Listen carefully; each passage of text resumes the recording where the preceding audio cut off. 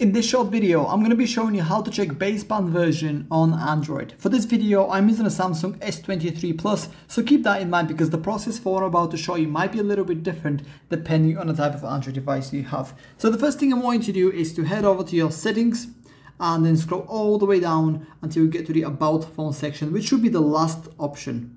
Click on that, and then from here, if you take a look at the bottom of the page, click on Software Information, and this is where you can find your baseband. As you can see, the fourth section right here, that is where you can find your baseband version of your Android device. Now, if you can't find your baseband version the way I just showed you, what you can do is basically head back to your settings and just search for it. So just go ahead and search for baseband version. As you can see, the results, or the only result really, is the one that I just showed you. Tap on that, and there you can find your baseband version. And yeah, that's pretty much it. That's how to check baseband version on Android. If you have any questions, let me know down in the comments below and I'll do my best to help you out.